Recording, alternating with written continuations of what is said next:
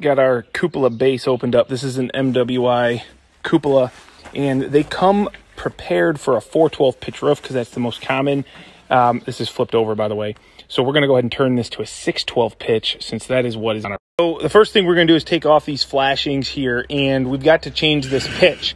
Now, this is a 3-foot cupola, which means that from here to here is 18 inches. At a 412 to a 612, I need to add 3 inches to this pitch. Hopefully that makes sense. 1 foot is 2 inches, 2 foot is 4 inches, therefore 1.5 foot is 3 inches. So I'm going to go ahead and measure down 3 inches, and that will be my new pitch line. So there you go. I got it cut down to a 612. Took this piece of flashing here. You can see the old bend, rebent it so that it's now going to be at the right pitch, the right dimension, and the thing to remember is all of this gets covered up by our ridge cap, so we're not worried about any leakage. It's just good flashing practice and adds rigidity to this base. All right, just like that, we got our 612 pitch. Now we can flip it over. And look, they even send you this, even though we didn't see it right away.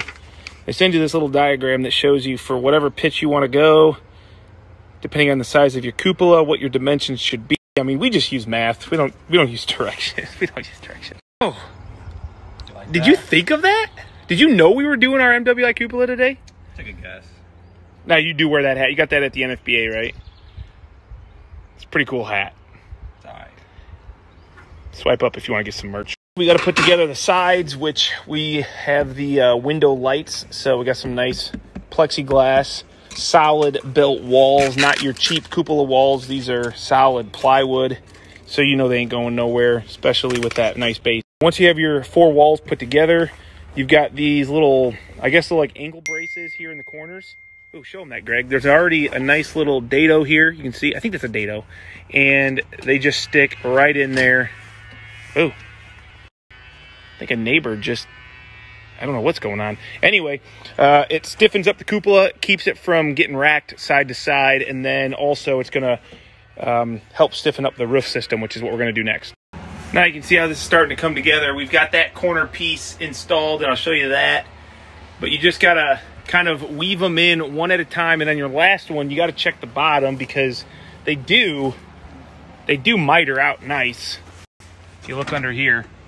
So you got to make sure you go the right way. And there's a nice little channel that keeps it all secure. Slides in. I hit it. Yeah, you're totally missing it, bro. Are you blind?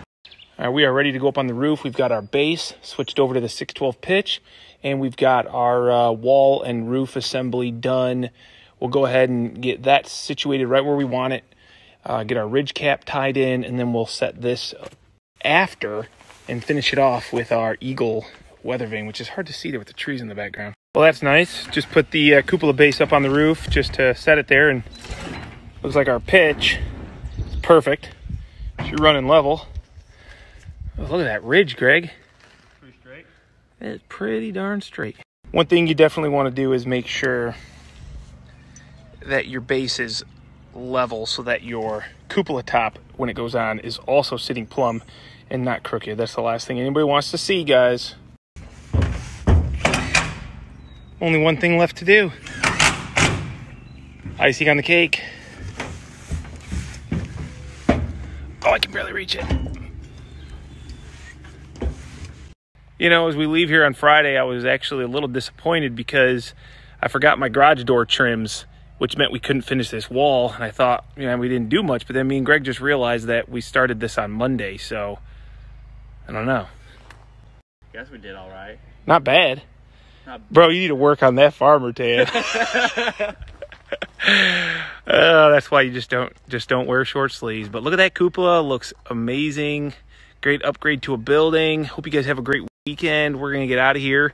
And let's pray for not a full week of rain like they're calling right now so we can get this thing wrapped up